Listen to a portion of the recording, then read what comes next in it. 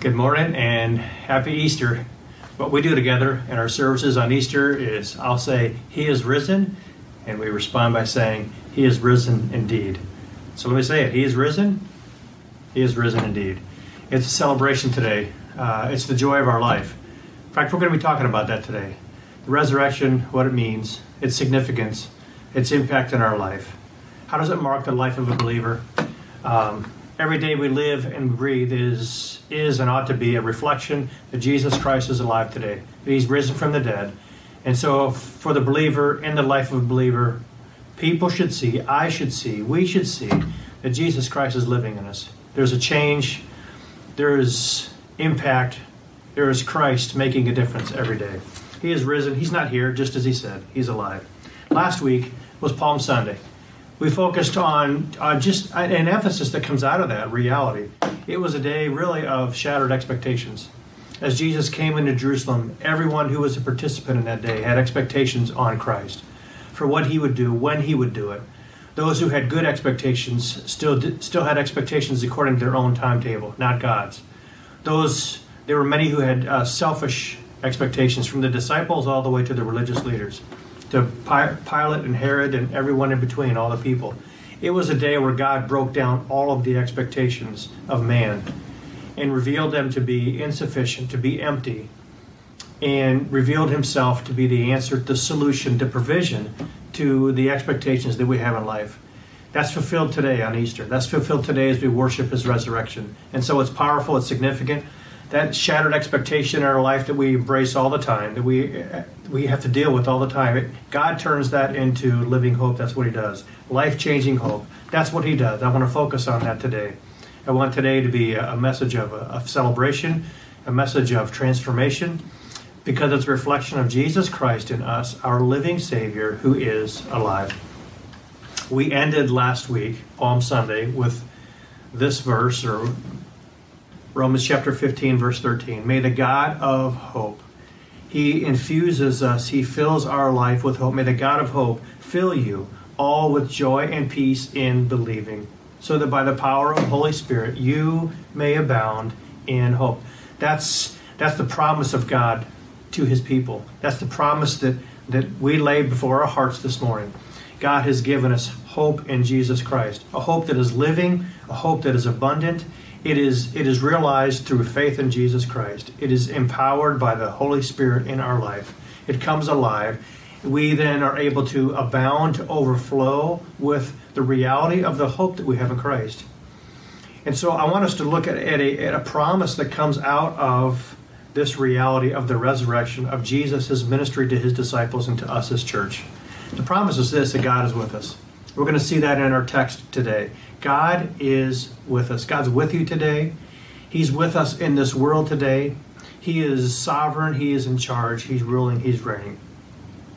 God will be with you. Philippians chapter 4, verse 9, we see that. Why? Based on what? His resurrection. Let's look at that. Let's look at this promise.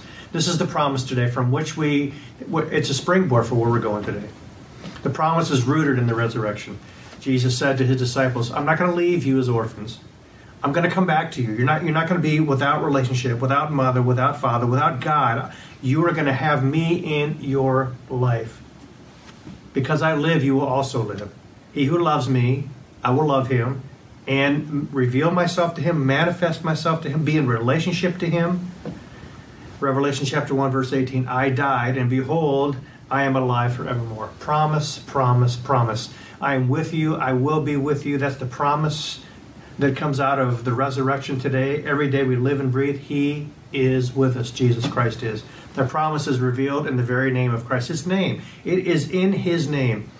The Virgin Mary shall conceive. You shall bear a son, and they shall call His name Immanuel. I love that name for our church. It is a reminder to me constantly that God is with us as believers, as a church. To you, God is with you. That's the promise today. It flows out of the power, the reality of the resurrection. It is indeed power. Romans 15, I am sure that nothing can separate us from the love of God. Nothing at all can separate us from that relationship. That is power. He is always with us. Nothing can separate us from that. Life death nor life or angels or rulers or things present or things to come, nor powers nor height nor depth, nor anything else will be able to separate us from the love of God in Christ Jesus. And it's permanent. Nothing can separate. His power over all of these things, it is permanent. I will be with you. The promise is rooted in the dwelling of Jesus Christ. Do you not know that you are God's temple, Paul says in 1 Corinthians 3:16, and that God's Spirit dwells in you? Jesus Christ dwells in the life of a believer through the Spirit of God. The character of Christ is brought to life in us through the Spirit of God. Fulfilling his promise, why? Because he's alive. God is with us. I will be with you. The promise is sweet. It's fellowship, John 14. He says to the disciples, if anyone loves me, he will keep my word. My Father will love him. We will come to him and make our home with him. See, that's what he's doing. Anytime anyone receives Jesus Christ as Savior, Jesus comes into our life, into your life, into that life, and he makes himself at home in our life. Fellowship, sweet power, relationship, God's very presence in you and in us. It is enablement for every day, each day. Isaiah 41:10. We don't have to be afraid. God says, I'm with you. See, that doesn't mean anything if he hasn't risen from the dead. Because he has, it means everything in the world. Don't be dismayed. I'm your God. I'm with you. I will strengthen you. I will help you. I will uphold you with my right hand. That right hand is a symbol of power. Have you known weakness this week? Have you needed God's help this week? Have you needed him to just hold you and be strength to you?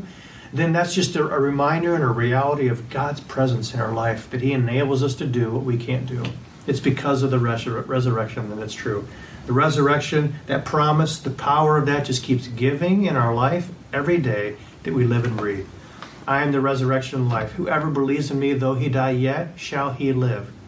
Not even after death, but living as we die to self, die to sin, die to Christ, that we might live for him. We live every day in Jesus Christ. Why? Because he's with us. Why? Because he rose from the dead. Philippians 3:10. I want to know, the believer says, I want to know you. Lord, I want to know you. Paul says, I want to know you. I want to know that power. I want to know the power of the resurrection. It means nothing if he didn't come out of that grave. Romans 6:4. Because he did come out of that grave, because he's alive, we are able to walk in newness of life, brand new in Jesus Christ. I want to go to today's text. Today's text builds on the hope that we have in Christ, the fruit that comes out of that hope into our life. I want us to look at that fruit today, the reality of that today. Philippians chapter 4, verses 4 through 9. This is when resurrection power becomes real in our life. When Jesus Christ, what he did on the cross, what he did in victory and rising out of the grave to victory, what he did, this is where that becomes real in our life, in my life, every day. It's when that power, the presence of God, becomes real in my life. That resurrection power becomes real in the life of a believer when certain things take place. That's what our text is all about today. Philippians chapter 4. Take your Bible, turn there. Philippians chapter 4. We're going to be in verses 4 through 9. That power is real in our life when there is relationship. It starts with Jesus Christ. It starts with him. Verse 4, we see this. We are to rejoice in the Lord. It is in the Lord that is the key there. It begins with Christ. It ends with Christ. It is in relationship with Christ. If we're going to know the power that changes our life, it starts with relationship. That power is real in our life when there is a relationship with Jesus Christ. If you know Jesus Christ as Savior, you are in relationship with Jesus Christ as Savior, then there is the reality of his power at work in your life. That is key. 2 Corinthians 5:17. If anyone is in Christ, he is a new creation. The one who is in Jesus Christ, we were to rejoice in the Lord. In the Lord is the key, that preposition. It is a relationship. It is in the Lord that we have anything. It is in the Lord that we have hope. It's in the Lord that we have the fruit that we're going to talk about, that we experience the power of the resurrection. If anyone's in Christ, he's a brand new creation. 2 Corinthians chapter 5, verse 21. In him we become right with God. We become the righteousness of God. It is in Christ, in relationship with him. If I'm not in relationship with Christ, if I'm not a child of God, then this is not a reality for my life. Ephesians chapter 1, verse 3. God has blessed us in Jesus Christ with every spiritual blessing in the heavenly places where Christ is now. As he blesses us, he blesses his children. We are in relationship, and we benefit from the power of the resurrection every day, the power of his blessing in our life every day. Didn't I encourage you? Every day we are blessed in relationship with Jesus Christ. John chapter 15, verse 4. As we abide in Jesus Christ, he abides in us. As we remain in Jesus Christ, as we place our trust in him, as we remain under his will, his influence, his strength, his power, he abides in us. He pours and invests his power, his strength into our life, which is power, which we saw, and it's permanent. Ephesians chapter 1. The plan of God is to unite everything, all things in heaven and earth, to Jesus Christ. Those things which will be united to him will be those things which have been washed by the blood of Jesus Christ, made fresh by the power of Jesus Christ. All of man who has lived in disobedience and rejected the good news of the gospel will not be a part of this uniting to Jesus Christ. It is power because of the resurrection. Now, Philippians, he says here in verse 4, we're to rejoice in the Lord. It's relationship. Paul's life was all about relationship. We've got to remember the context of this book that he writes. This book of Philippians is a prisoner in Rome. That's what we see. This is one of the prison epistles. You have Colossians, you have Ephesians, you have Philippians, you have Philemon. These are prison epistles. He's writing them from prison. That's the reality. He's been wrongfully arrested. He's been shipwrecked. He's been bitten by a snake, a poisonous snake. He would have died except for God's intervention, right? He was placed under house arrest. And all of this, we see the reality of his relationship to Christ. We see the conclusion of his life by his commitment. The reality of his life is this: he's committed to Christ. He's united to Jesus Christ. He's yielded to Jesus Christ. Jesus Christ is his foundation, is his rock. Why? Because he's alive. Because he encountered the resurrected Savior. Because he's in relationship.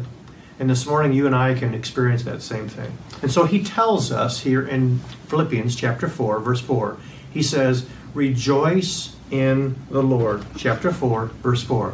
That's what he says.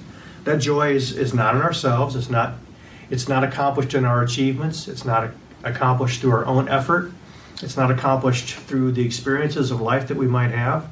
That joy is power. It's the power of God in our life. It's the power of God over our circumstances. It's the power of God over the setbacks that we might have in life. It's the power of God over our temperament, over the way God's made us. It is God's provision for us. That is key. So we're told to rejoice in the Lord. Rejoice in the Lord.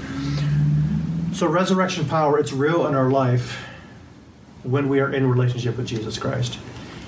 If I'm not a child of God, then that's the first step I need to take. That's the first step you need to take. To receive Jesus Christ as Savior. To confess your need, your sin before the Lord. To say, Lord, I want your provision, your cleansing. I want your power in my life. I want you to change me, transform me, make me like you. Lord, I want to follow after you.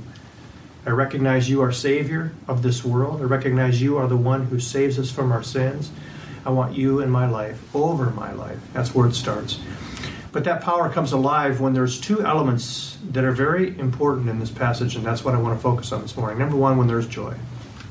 The power of the resurrection is visible and real in the life of any believer when there's joy in the life of that believer.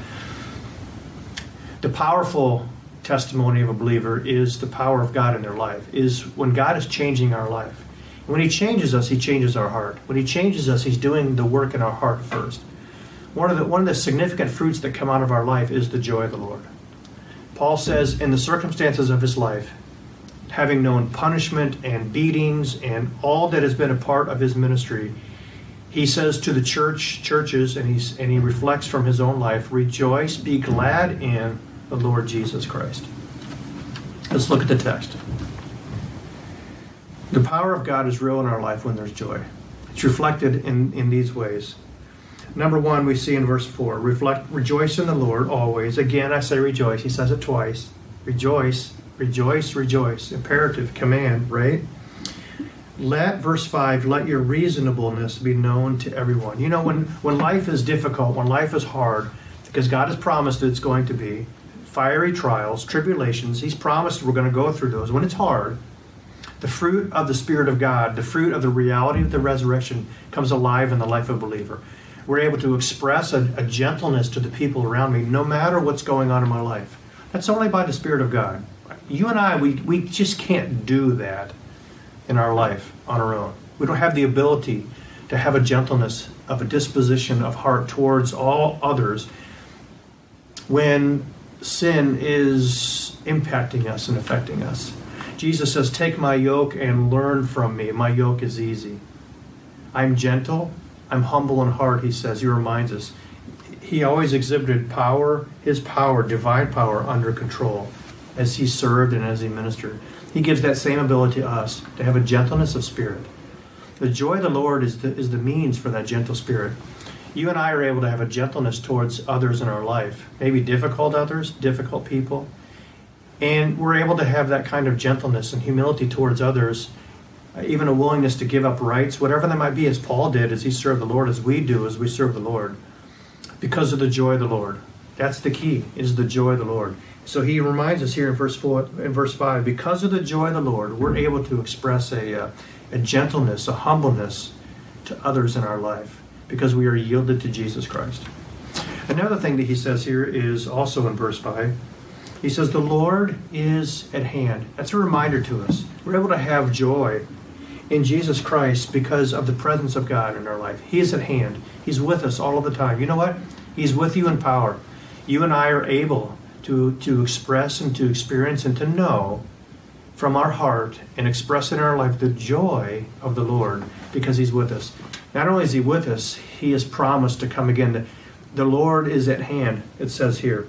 That is his presence, but it's also his promise that the coming of the Lord is coming. It's short. It can happen at any time. You kind of have two things being reflected there. We're reminded of that. We were reminded in John that no one has seen God at any time, but Jesus Christ has revealed him to us. That's the presence of God in our life. An ongoing awareness of the presence of God in our life. Also in verse 5, we see this as we continue. And he reads, Paul says, rejoice, be gentle, be reasonable to everyone. The Lord is at hand. Do not be anxious about anything. Anxiety is one of the great markers of our culture. Stress in our culture is so high. We all experience that stress. We know that stress. Seems like the more we know, the more we have at our fingertips, instead of life being easier, it gets more stressful. Anxiety is a reality of life. We see that here. It reminds us that when we are experiencing joy in Christ, who he is, what he's done for us, that is power in our life over the anxiety of life. Temptation, trials, testings creates anxiety in our life. Jesus Christ comes into those anxieties. He comes into those tests. He comes into those moments, and he produces the ability to have joy. To trust Jesus Christ. He overcomes the anxiety of our heart. We're going to see how he does that. That's important to see. You know, Peter, when he was on the water, when he took that step and he walked towards Jesus, when he took his eyes off of Jesus, that's when anxiety overwhelmed him. The same thing's true in our life.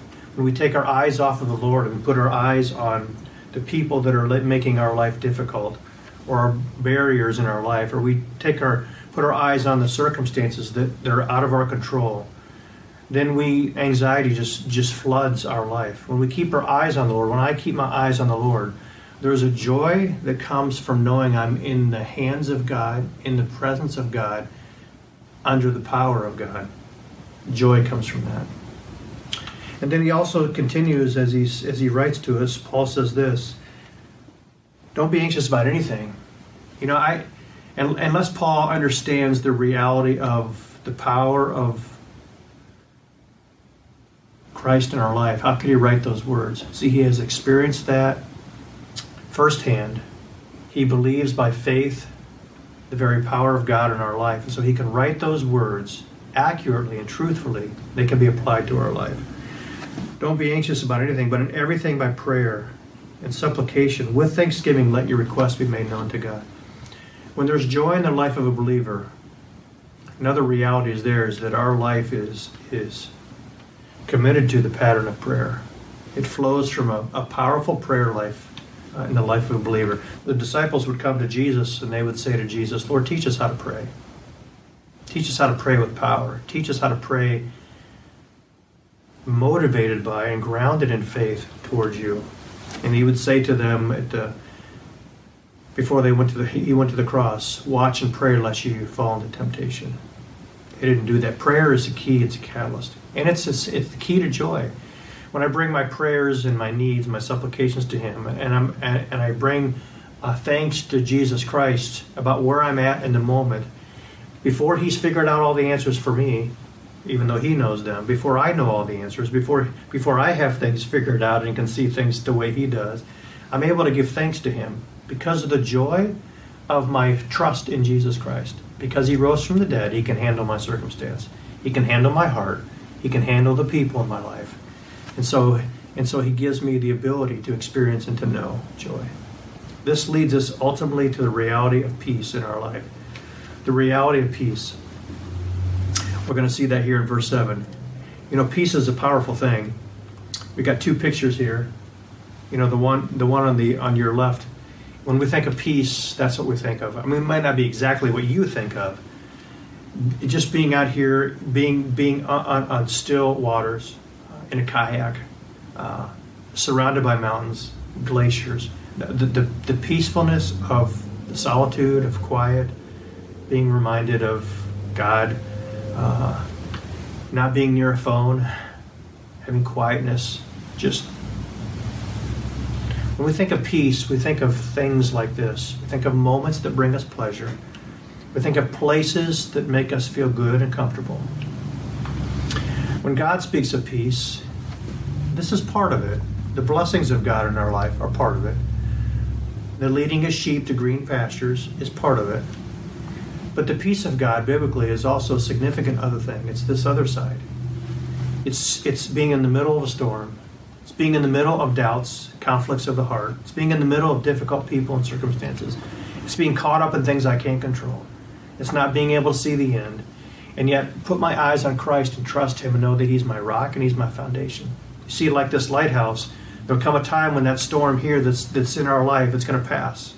Why? Because that lighthouse is grounded on the foundation of the rock that it stands on. The believer is grounded in relationship to Jesus Christ. Why? Because he's alive. And so we experience joy and peace. And then when that storm is past, the beauty of what we're able to see, to experience, and to be in that lighthouse and to see all the beauty around it after the storm is past. What happens sometimes, though, in the life of a believer is, yes, the storm is swirling around us and hits us, but often when we are not in a place of enjoying God and enjoying Jesus Christ, we are the storm in people's life. We lash out to others. People are afraid to touch us, to get close to us, because we are the storm. But if I trust Jesus Christ, and I lay my faith in him, I keep my eyes on him, then I am able to experience the joy of God and the peace of God. And so, that reality of the resurrection of Jesus Christ, the power of that resurrection becomes real through relationship. It becomes real through the joy of the Lord. It's his joy. And it becomes real through the peace of God. So we see here in verse 7,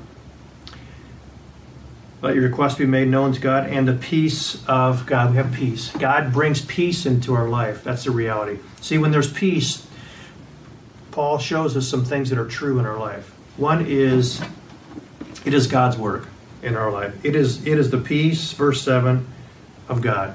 It's his peace. That's what it's all about. It's not something that circumstances dictates. It's not a peace that comes from experience or where I'm at. It's not a peace because everything is right in my life and I'm out in that kayak and I'm all alone. Because you know what? When I step back from that experience back into life, if that's all I have, that's not peace. That was a moment in time. That was a pleasant moment in time. That was a peaceful moment in time. But it was not a biblically peaceful moment in the sense that if that's the only thing that I'm relying upon for stability in my life, then that stability will be washed away. It's sand when it comes to the circumstances and the storms of life. It's Jesus Christ that I need to have my peace in, place my faith in, my trust in. It is a product of his work in my life. Let the peace of Christ rule in your life. We are told by God's word. Not only that, Paul continues, and he says, it is the peace of God. It is from him. It's not explainable, which surpasses all understanding, he says. You know what? I can experience it, and I have. You can experience it, and you have. But to explain it to someone who's never experienced it, only by faith, applying faith, only by God opening the eyes of faith in the heart of an individual can they see from the Word of God the reality of the peace of God. Jesus reminded his disciples, my peace I give to you, not as the world gives. He would remind them, don't be troubled and don't be afraid. I'm going to give you a peace that the world can't produce, that the world can't replicate. There is no alternative to my peace. If you want peace, it's found in me. That's important to see and to understand.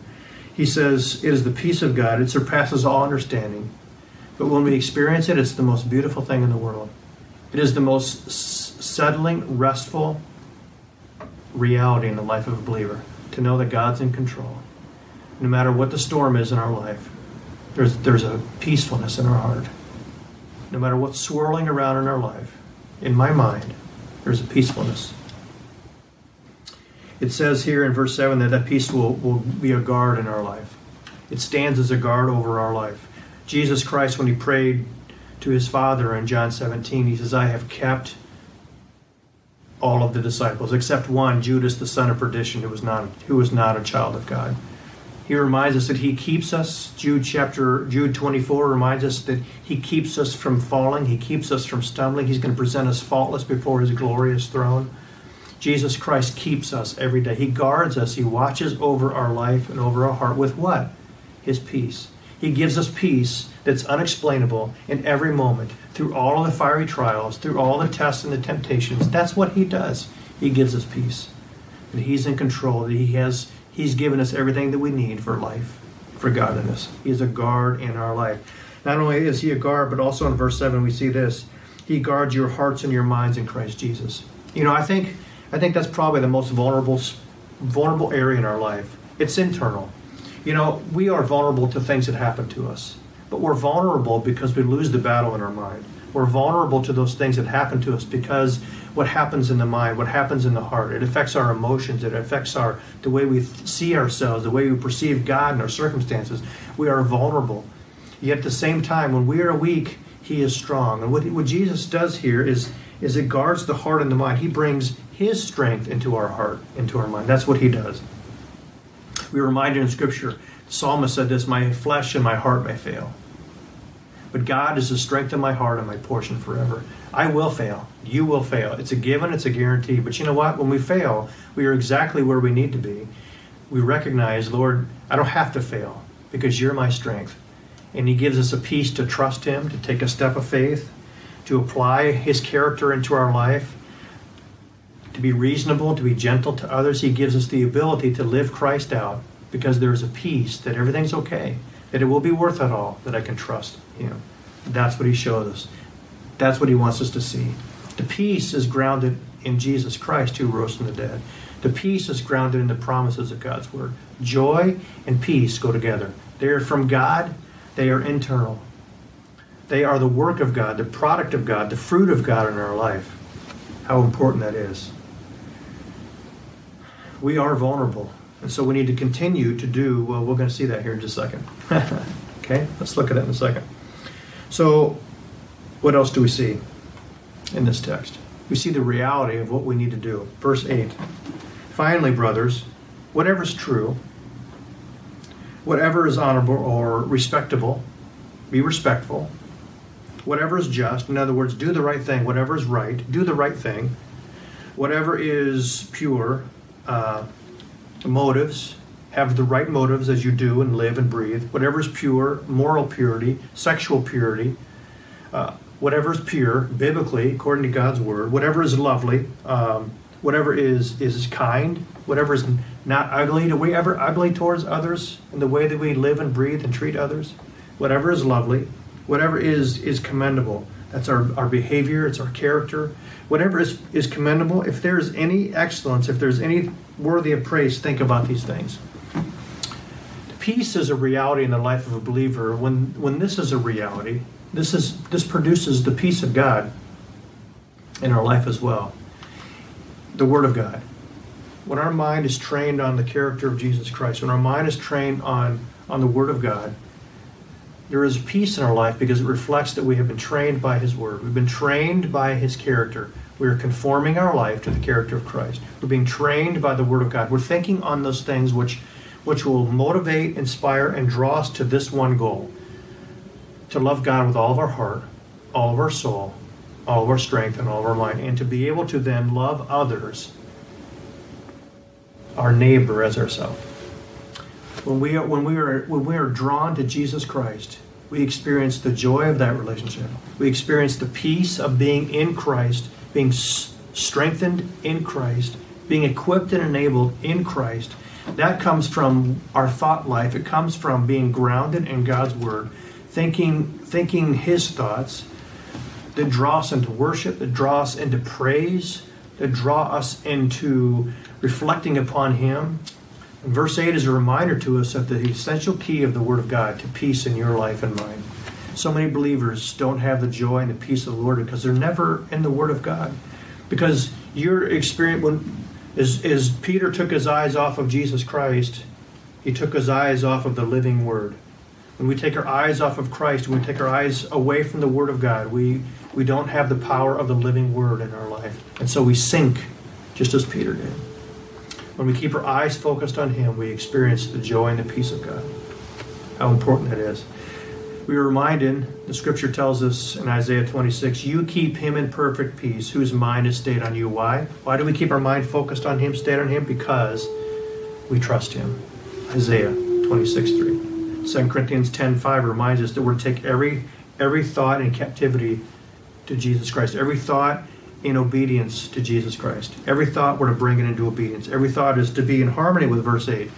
We're to think thoughts that are reflective of Jesus Christ in our life, that bring us to this one goal: to love God, to love Him with everything, and to then be able to love others. Because we are so loved by God, it enables that love to flourish from our life. It's revealed in the joy that we have in our relationship. It's revealed in the peace that we have no matter what's going on. It's because Jesus Christ rose from the dead. That's why. That's why. When there's peace, there's another reality that's true in our life as well. Look at verse 9. We're going to finish here with verse 9. What you have learned and received and heard and seen in me. Paul lifts himself up as an example here. The peace of God is a reality in our life when it's reinforced by others in your life who also love the Lord. You know, we're not an island. Jesus Christ is enough for all of us. If we have to take a stand by ourselves, Jesus Christ is sufficient. If God calls you to take a stand all by yourself, He will be sufficient in your life. But He also created Eve to go with Adam. He's created us to need companionship. He's created us to need others. And He's created us to benefit from the encouragement of others who walk with the Lord. This is all about receiving encouragement from others, looking at the lives of others and being motivated by their example, learning from their example, saying, I want those kind of people in my life. I don't want people in my life as influencers. They're going to draw me away from Christ. They're going to pull me away from faith, from the walk of faith. I don't want people that are going to undermine my commitment to Jesus Christ and the power of His resurrection. I don't want those kind of people investing in my life. I want to love them. I want to be a testimony to them. I want to be influencers in their life. I want to be difference makers in their life. But I don't want them to be influencers in my walk in the sense that they might pull me away from Jesus Christ. Paul says, if you want to walk with the Lord, look at my life. Paul's not holding himself up here as perfect. Over and over again, he reveals his weakness, his inability on his own, that it's only through Jesus Christ. But he also is aware that Jesus Christ has been powerful in his life and testimony, has transformed him. And so he writes with a genuineness and authenticity of heart. If you look at my life, I believe you'll see Christ. And of course, under the inspiration of Scripture, these words are true and accurate. Proverbs chapter 13, verse 20, walk with the wise and you'll become wise. Bad company corrupts good character. We see here in Proverbs as well. 1 Corinthians 15:33. These are the realities of life. And so we need to keep our eyes focused on those who will help us to walk faithfully in Jesus Christ. Be drawn to them so that you might be like Christ. Paul says, whatever you've learned and received, not just heard with your ears, but seen me do. And received means I've not just heard it, I'm putting it into practice. And seen me practice these things. The peace of God is a reality in my life when there is obedience in my life and follow through. Paul reminds all of us to put into practice the principles of God's Word. That's what's in his life. Christ is in his life. Putting the principles of day-to-day faith into action in our life. We need to do that. That's obedience. That's follow through. As you learn and feed on God's Word, then it needs to be poured into your life in practice and application. That's the reality. When that happens, the peace of God becomes a reality in your life and in mine. Jesus said to the disciples, if you love me, you'll keep my commandments. That relationship is peace-producing. That relationship is joy-producing. And then we see this reality as well. The things you've heard, you've learned and received, and you've heard and you've seen in me, practice these things, put them into practice, put them into your life, the principles of God's Word, put them into your life. By faith, apply them, live them, and the God of peace will be with you. There's our promise. God says, I'll be with you. Not only that, I will be the God of peace in your life. When you and I are following Him, pursuing Him, loving Him with all of our soul, heart and soul and strength and mind, we are committed to loving others with that kind of love. It's because we are in God's Word, grounded in His Word. We are in relationship. When that's the reality, then the promise becomes fruit in my life. I'm able to experience the joy and the peace of God. The joy and the peace. He says here at the end of this verse, the God of peace will be with you. Not just peace with you, but the God of peace, Jesus Christ, who rose from the dead, in the Spirit of God, in the power of the Word of God, will be in your life and mine in power. How important that is. It takes us back to this promise, I am with you always, even to the end of the age, Matthew chapter 28. Immanuel, the very name of Jesus Christ, is God with us. I just want to remind all of us who are believers, who know and love Jesus Christ. The fruit of that relationship, if it's real, will be the joy of the Lord. It'll be the peace of the Lord. I am burdened over, I pray over those that I minister to and serve and love who've lost that joy and lost that peace. And at times appear to be rudderless in their walk with the Lord. When we come back to Jesus Christ and we remember what He did in power, that's what He's able to replicate in your life and in mine. He's able to bring that power into my life and to change me. He's able to overcome the weaknesses of my temperament. He's able to overcome the circumstances that control me. He's able to overcome the setbacks, the failures I've had in life. He's able to be that rock so that, like that lighthouse, no matter what storm comes into my life, what comes out of my life is the peace of God. What comes out of my life is the joy of the Lord. Not the joy of the storm, it's the joy of what God is producing in the storm. Not the joy of difficult people, it's the joy of the opportunity that difficult people are in my life. Not the joy of fiery trials and adversity, but it's the joy of what God is producing in my life through those things. If I don't believe God, I won't trust Him enough to let Him bring joy into my life.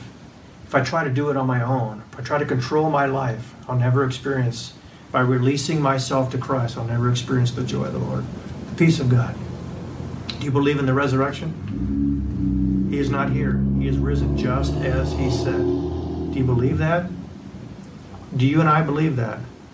When we practice faith in Him every day, we put that into action, when joy and peace are the fruit of our life, the fruit of the Spirit of God in our life, then faith is real. The resurrection is real. Is this fruit a reality in your life? Is joy and peace a reality in your life? Do your children see it? Does your church see it? Do your neighbors see it? Do you see it in your own heart? Are you experiencing what God has promised? That's the promise to you. It may be that we just need to settle our heart with the Lord and say, Lord, I've allowed myself to become overwhelmed. I've allowed myself to try to be in control of everything in my life. I've not yielded myself to you. I've not reminded myself that, God, you're in control. And God, you love me, and you've given me everything that I need. God, my prayer is that you would overwhelm me again with your love. Overwhelm me with your presence. Overwhelm me with the reality of your joy and of your peace. God, change me. God, I need to repent. I need to turn from the things that have just been a bondage and been a grip on my life. I need to let those go and confess those things and release them to you and say, Lord, you be the victory in my life, in my heart. You take those things and you produce the fruit of the Spirit. You produce the fruit of joy and the fruit of peace. That's what I'm praying for this Easter. That in your life and mine, you'll just know the blessing of the joy of the Lord and the peace of God. That'll be power. That'll be transformative in your life. What a wonderful thing to celebrate. What a wonderful thing to keep our eyes focused on. That Jesus Christ is able because he rose from the dead. May that be your testimony and your power. I want to invite you back next week. We're going to step back into the book of Revelation next week. Jesus Christ is transforming. His transformative work continues every day. In Revelation, we step into this reality, the need to live in view of the day of the Lord, the great day of the Lord. We're going to step back into Revelation chapter 6. We're going to start moving forward in this book again. It's a reminder to us of the need for our testimony, our light, for Jesus Christ to be real and alive. May you join us. May God bless your heart this morning, your life this morning, by touching you with the Spirit of God, that you and I may experience the joy and the peace of God. Thank you for joining with us. Happy Easter. He is risen. He is risen indeed.